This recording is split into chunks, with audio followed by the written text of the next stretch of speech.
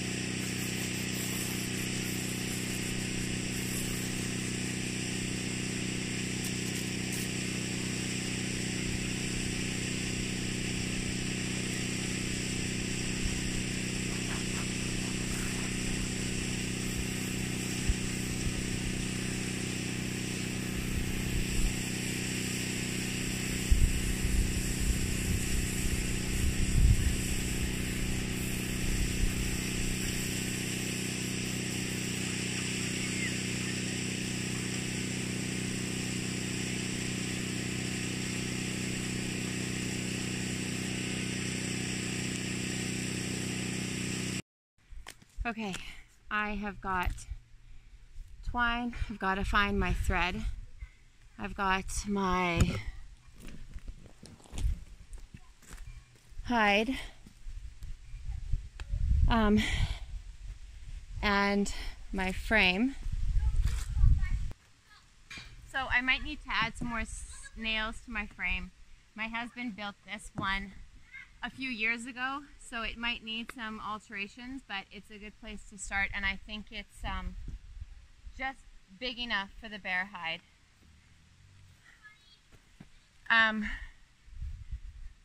When I rinsed my bear hide, I wore gloves because my hands are pretty cut up, and there's a lot of salt on the gloves, which can really burn my hands, or burn anyone's hands for that matter.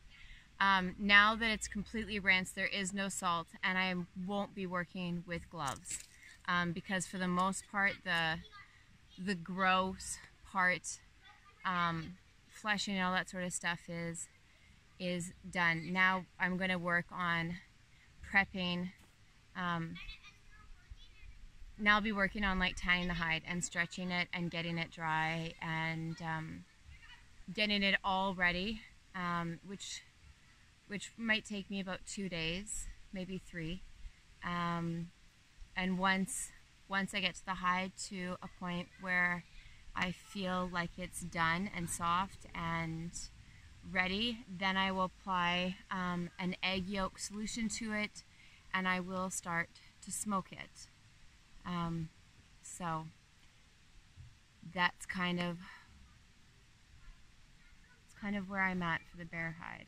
Or that's kind of the process I'm going to be doing for the bear hide. This bear hide, we got it about a week ago. It's not something that we are not bear hunters. We did not go out searching for this bear. It is September and the bears are starting to den. So we have bears that do come into our camp area. We try our best to scare them off, but once they come in and they break into our food supply, mainly our pig food supply, or go after our pigs, it's game over. Or if they were to go after our kids. So far our kids have not really been in danger. I mean, I guess we're kind of always in danger because we do live in the bush. But when you fire a gun at a bear and it runs away and it circles right back, it's usually just treating you like a joke. So this bear was killed a week ago. At about 6:30 in the morning, it kept coming. It kept us up all night. We kept chasing it out of camp, kept coming back in. So it got put down. We normally, any bears that we have had to put down, we give to an Indigenous friend of ours, and she processes them for medicine for her community. And I'll link her stuff in here so you can see what she does and how she does it. But sadly, this time she wasn't able to take it. So it became my project, and thankfully my husband skinned it for me so that I could work on the hide, as I don't know how to skin yet. And it really wasn't the best time to learn. I'm hoping that this fall, as we do our pigs, I'll be able to learn a little bit more about the gutting and skinning process. But this wasn't, he was skinning it at night, and it was already starting to get quite bloated as we were trying to figure out what to do with it. So wanting to be present and still honor the animal and not just discard it, we now have the hide. And so now I am working on processing it. So that's how we came about to having this bear. And I'll maybe share more as I'm working with the bear, some of the things that, some of the feelings that have come up for me. A lot of things, I was processing a lot of things as I was fleshing this animal. Yeah, I'll maybe share more of it later, but right now I got a bunch of other things to do, and I'll slowly get this, soon I'll get this bear strung up, and I'll probably do a little bit of wet scraping on it before the evening, before dark settles in.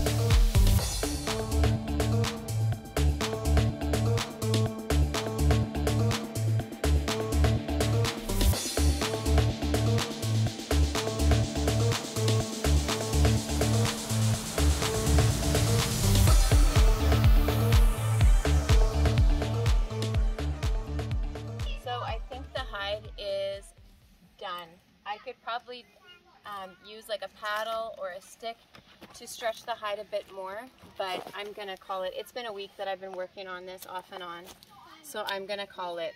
My next step is to do an egg wash on this. If we had kept the brains, I would have brain tanned it, but we didn't, so we're gonna do eggs. I'm gonna leave this in the frame while I do the egg wash. And I'm going to add some dish soap to my egg wash. I had learned from another hide tanner to add dish soap, and then the reaction helps soak into the hide better and makes for a better finished product. So I'm going to rub an egg wash solution onto this, and it'll sit out in a cool space, so I'll find a shady space overnight, and then tomorrow, later in the day, we'll find some punk wood, and we'll start smoking this.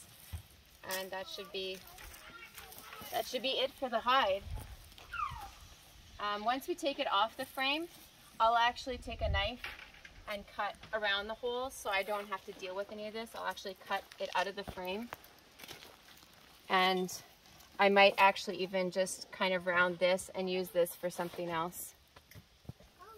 And I won't even bother stitching up the holes either. I tried, but I kept breaking needles. So I'm just going to leave them as is. But that's our hide. Flip it over so you can see.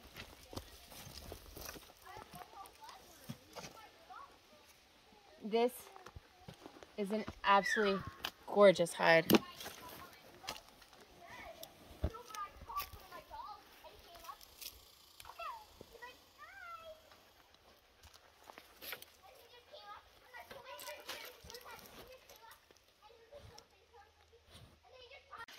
So I got just regular eggs here, some Dawn dish soap. This is the best for working with hides, apparently, according to all the other hide tanners. So we're going to break egg yolks into here and then put the egg whites in there. We only want the yolks. Now we are going to add some dish soap. Move your hand, Phoenix. Add the dish soap. Oh, it's making bubbles. Go ahead and add it. No, Phoenix, don't put the spoon in, the fork in yet, okay? Okay, that's good. Okay. Mom, I'm going down where my pallet fork is and cleaning up. Okay, thank you. Can I have this for a second? Yeah. Huh? Why, Sam? Could I go faster? Ooh, it's turning green. Yeah. It's sticky. Okay, now we're going to take this and we're going to put it on the hide. So like a hide rub? And basically, just give me a second. Oh, it's like slime. Is that like what the brain rub is? Yeah, this is to use in place of. Okay, one person at a time. And we just want to rub it in. Okay? No, no, no, no, no, no, no.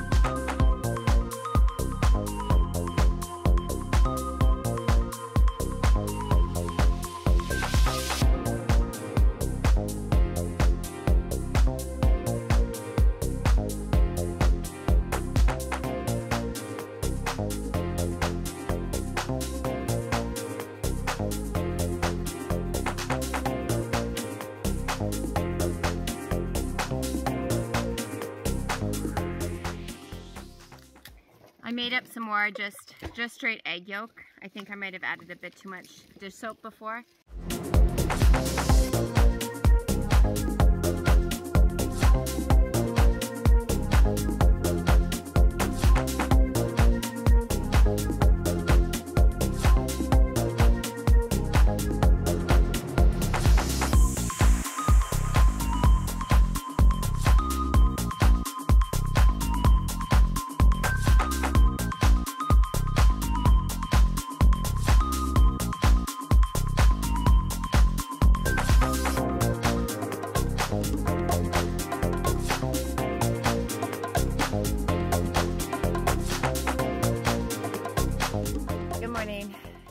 As you can see behind me, I have got a smoke show going for our morning fire.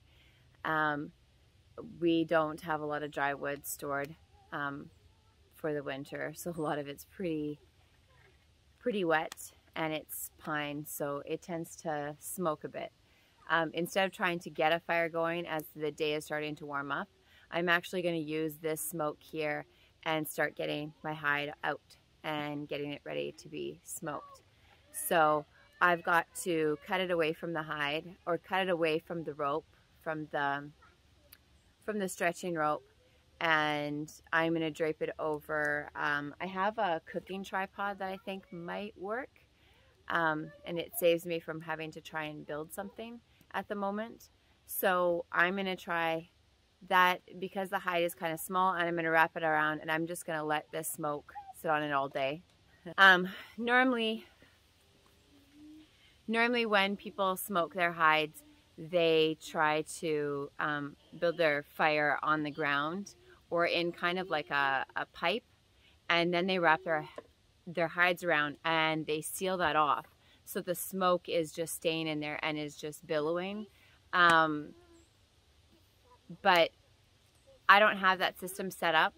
And I really don't want to go to a lot of work to have to set up something. And I've got the smoke already here. So I'm going to try this method.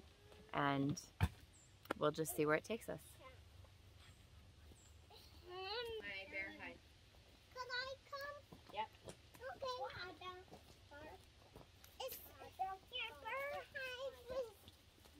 You coming with us? Yes. Come on, Phoenix.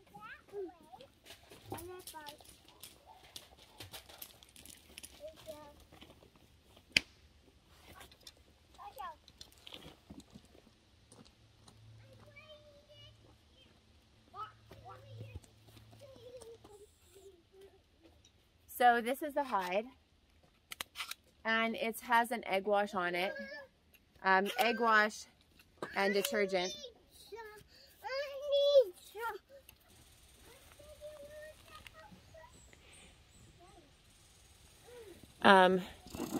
It has been on for 2 days longer than I wanted it to be, but it is what it is. So you can use scissors to cut a hide if you want, but the problem with scissors is it also cuts the fur. When you use a knife to trace your outline and to cut your hide, you're just cutting through the hide and not actually cutting fur on the sides, which can then pull out later.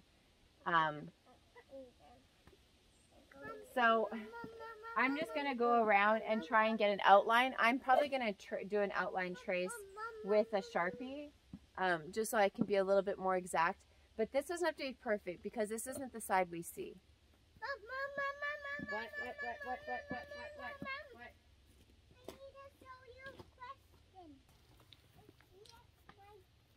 I don't think that's going to work.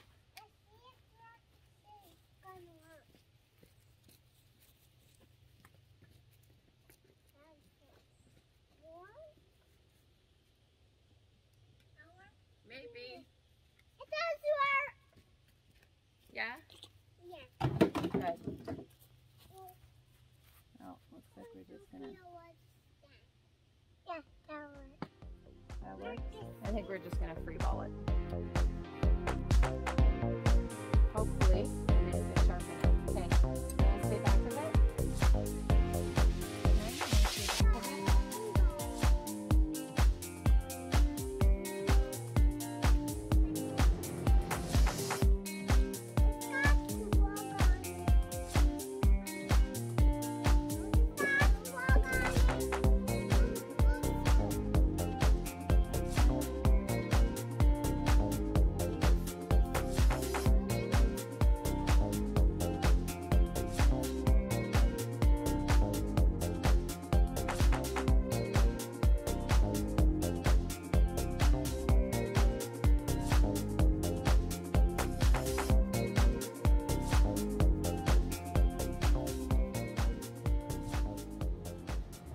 So it looks a bit wonky on the back, and that's okay because this is what you're going to see, is this beautiful hide.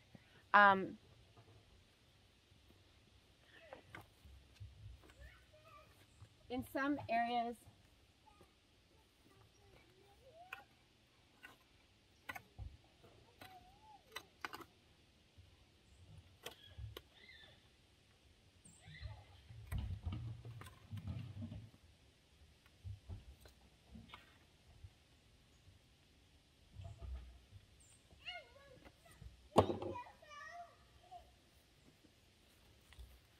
this is probably a bad example, but in some areas I cut more off because this hadn't been worked so much. So this is all still like not scraped enough. Plus some areas had a lot of fat still on it.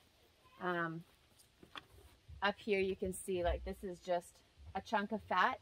And this area here is where its belly is, so there's not a lot of hair there anyways. So it didn't really make sense for me to keep that part of the hide. Like this part of the hide, I could cut out even more of it, which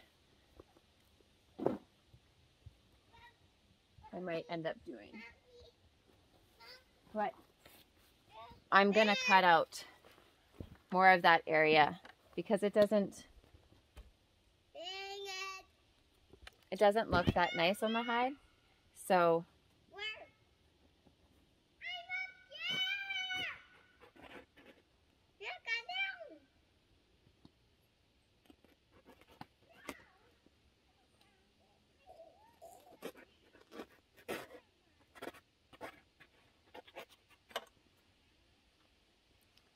that's part of the belly, and you can see not a lot of hair.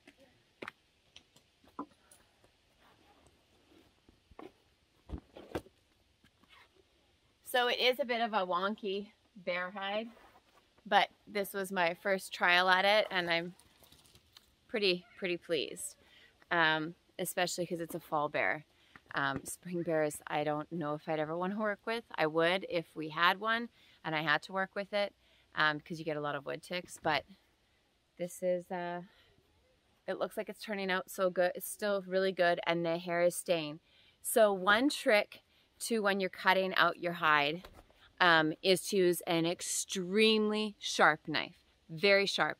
I actually, I found working with a blunter hunting knife is better than like, I know some women so when you're cutting your hide, you want to use a very sharp knife. Sharpen your blade right before you do it, and it's like cutting paper. It's just going to slice through, and you can do it at a bit of an angle. You just jab it and you just glide your knife along. If your knife is sharp, it'll cut super nice and super smooth. If your knife is dull, you will cause injury to yourself, and you're going to end up probably wrecking your hide just because you're going to end up sawing at it, and you don't want to do that. And this is why I stay away from scissors, and why it's suggested to stay away from scissors, because you can see on this side, I have all this fur overhanging that I didn't get cut. If I had used scissors, all of this would have been sheared off because it would have been caught in the scissor blades, because you have a blade cutting from both sides. When you use a knife, you're only cutting from the one side, and you can kind of see I did it at a slight angle. So I was staying away from the fur. It might seem a little bit overwhelming at first, but once you use a sharp knife, it goes right in. And I prefer a shorter, blunter hunting blade. I have seen people use like a filleting knife and use the tip. I have more control with a shorter blade. So whatever works for you, maybe even just a really sharp like veggie paring knife. But anywho, enough about knives. We're on to the last, or possibly the second last step. The last step is smoking. There can be one more step. You can do an additional soften and scrape of your hide with like a pumice or a paddle or wood or your feet. But because this is on the bottom and you never see this, I don't know if it's really going to matter. But it does just soften the hide if you're draping it over something. So now I am going to try smoking this bad boy.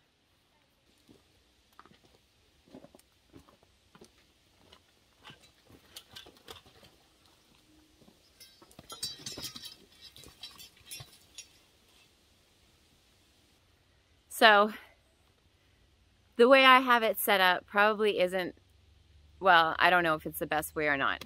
To each their own. Typically from what I've seen others do when it comes to smoking is they build like a tripod, wrap the hide around it, and then wrap blankets or a heavy canvas around. I thought we had a heavy canvas somewhere. I'll have to look for it more. I can't find it. But you would wrap a heavy canvas so that more of the smoke will stay in, so it'll just recirculate. But at the moment, I can't find it, and this is okay. It's still getting smoked. It might just take a lot longer, and if I can find a canvas, then I will put a canvas on. Basically, because I have a grate on my barbecue, I had the grate and I just put 2 log beams on top and then draped the hide over top. So you just want the hide to get smoked. This is how I'm going to get it. I originally thought I could have used my cooking tripod, but it's not tall enough. For a tripod, you need your tripod pieces to be quite tall to meet at the top. So These ones would work in a tripod type scenario, but I would need to find a third log. I don't want to have to dig out my chainsaw and get it up and running right now. I've got other things to do. This is good enough, and it's producing lots of smoke. So, yeah, we'll check back in a bit and see how it's going.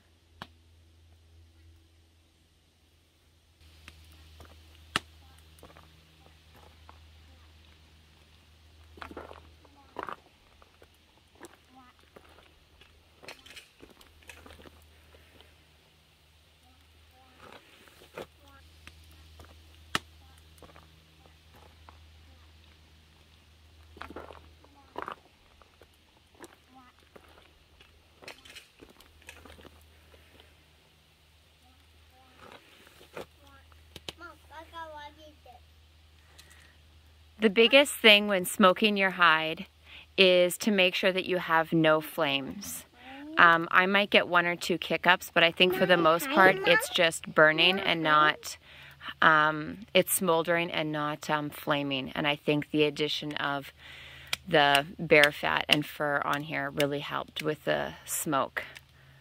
And it's a good thing I'm doing it while my husband's at work, because he's so tired of smoky fires.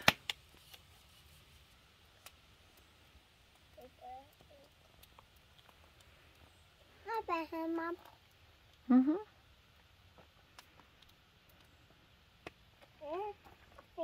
Mommy, bear hide. Yeah, it is Mummy's bear hide. Is it soft? Yeah. Yeah? Yeah. I pet him? Yeah, you can pet him. Hot. Something. Yeah, hot.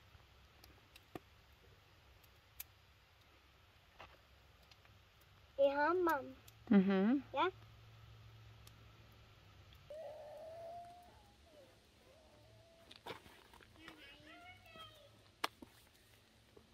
So by just being careful and rolling it over the edge of my cushion here, or my couch, it's really pulling this back out. Because basically what the fire did was it shrunk the hide.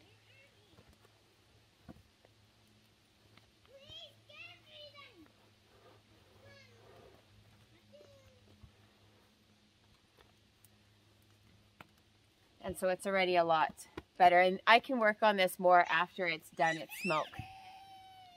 I'm just going to wait for this flare up to finish. So I can hear some crackling behind me. I haven't put the hide fully on the beams yet because I don't quite trust my fire. I'm just going to kind of let it burn itself out. So I've got the hide off to the side so that it's still capturing some of the smoke. But, you know, it's shitty when you make mistakes like this, but it's something that I truly believe in. As much as I hate it, as much as it bothers me, you have to make mistakes in order to learn. There's just no way around it. I mean, you can do all the courses and read all the books, but until you're hands deep in it and you've made a mistake, you won't learn the little nuances. And those little nuances are what shape you, are what shape your craft or whatever project you're working on. They shape your experiences. So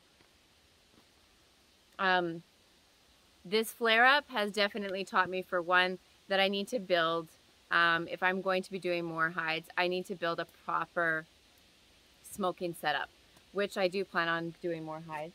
Now I'm getting lovingly smoked out.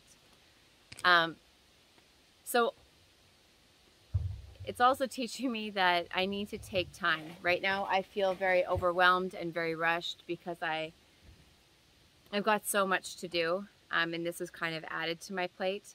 I do have 2 moose hides that I plan to be working on for friends. So I will make sure to take the time to have frames set up, to have a smoking station set up, to have all of those things set up before I even take the hides myself. Because the proper setup is key. Trying to fix your setup that isn't perfect to begin with after the fact. I mean, I'm just chasing myself.